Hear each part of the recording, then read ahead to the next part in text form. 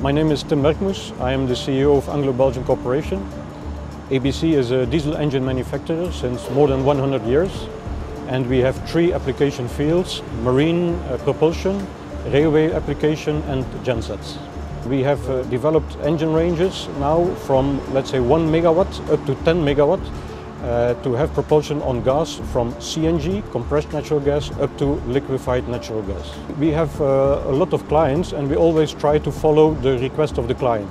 It is the client who is the driver for our developments. And today one of the drivers is to have the greenhouse gases limited.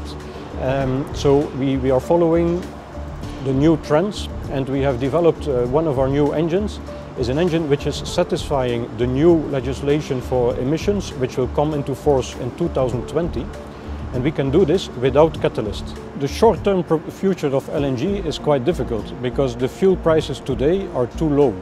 So some people, some clients are still doubting if they will do the step to LNG, yes or no, because the diesel and heavy fuel prices are too low at the moment.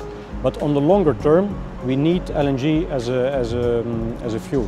It has a big advantage that it reduces the CO2 emissions, it reduces the NOx emissions, and we will have a product, the DZ dual fuel engine, which is running on LNG and which will satisfy the new emission legislation also without catalyst. The certifications we are doing is driven by the clients, and the clients are mainly requesting Bureau Veritas certification.